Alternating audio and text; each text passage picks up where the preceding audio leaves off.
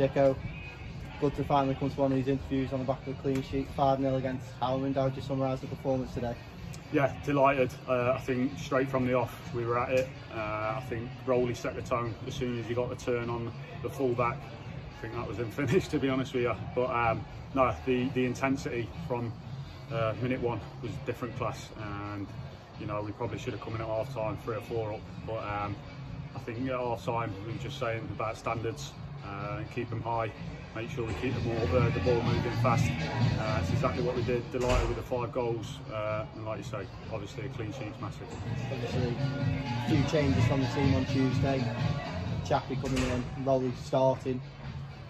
How do you summarise them two today? I think they're both brilliant. Superb. Both brilliant. You know, obviously we decided to change it. We thought it was a good time to change it. With Chappers and Thingy, they're giving me a good headache. You know, to have 2 excellent keepers is obviously a big thing for me to think about. But Rowley, he just picked up from where he left off Tuesday night. His attitude again, spot on. He caused the defence a hell of a lot of problems. Delighted that he's got another goal.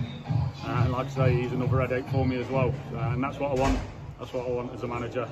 But no, they've come in, they've done what's expected of them, the standards that we want. And no, it's all about getting ready for next week now. Obviously, another Davey today, Danny Pugh coming into the squad.